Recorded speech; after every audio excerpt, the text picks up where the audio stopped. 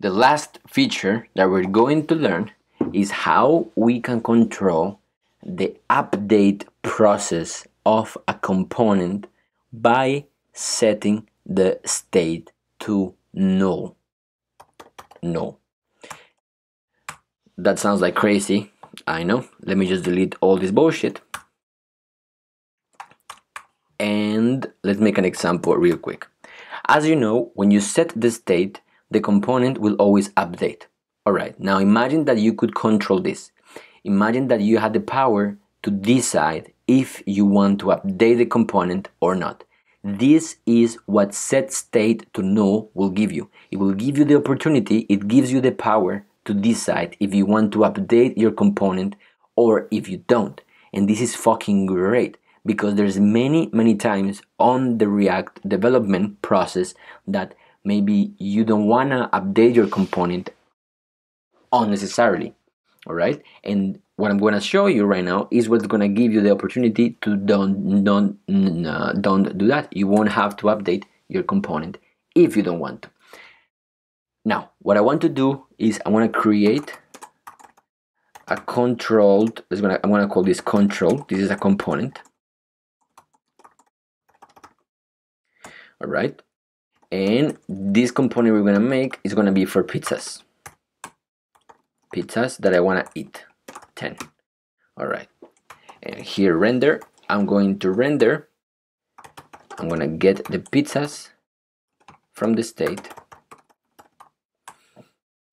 and I'm going to return a button.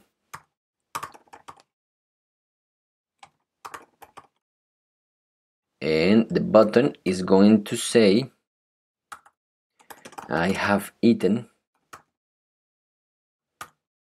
the number pizzas, and I'm going to say that if the pizzas is equals to 1, I'm going to say pizza. If it's something else, I'm going to say pizzas, like 0 pizzas, 1 pizza, 2 pizzas, pizza, or pizzas.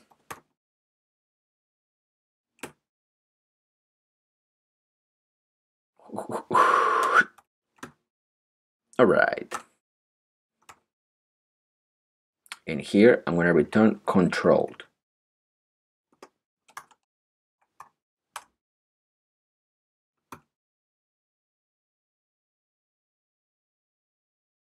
Oh God. All right, so it says I have eaten 10 pizzas and I'm good. All right, now I'm going to go from 0 pizzas and I have eaten 0 pizzas. Eaten? No, eaten. All right, 0 pizza. The point of this is let's click and update the state until I eat 20 pizzas.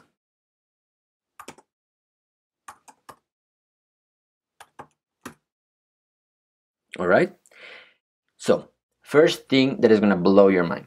What if you could change the state of React with a different function? That would be great, huh? Check it out. I'm gonna make a eat pizza function, and this function takes the state and the props. This is like a best kept secret of React, and it's not so new. All right, and what I'm going to get is the pizzas from the state. All right, and I'm going to return pizzas equals pizzas plus 1. All right, and now here I'm going to say on click handle click. Handle click,